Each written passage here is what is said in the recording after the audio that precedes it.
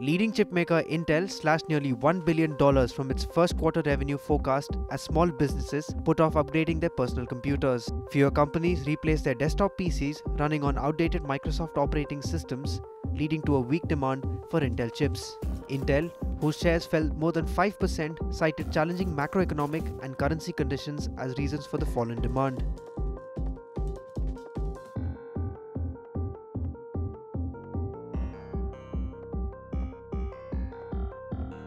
Intel said on Thursday that it expected first quarter revenue of $12.8 billion plus or minus $300 million, which was about 7% lower than its earlier forecast of $13.7 billion plus or minus $500 million.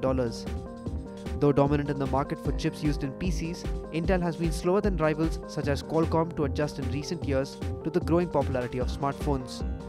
Intel, whose historic Wintel alliance with Microsoft once delivered breathtakingly high profit margins, has been trying to offset the impact of slower PC upgrades by making chips for devices such as 2-in-1s, which function both as laptop and tablet.